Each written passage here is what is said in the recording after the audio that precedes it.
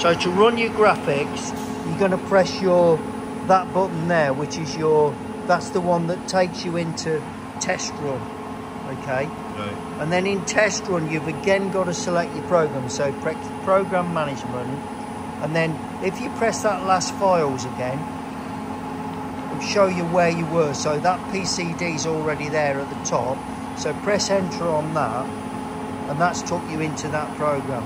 We should be able to just test that out then. If we just press that, you should see that pattern of holes. Okay.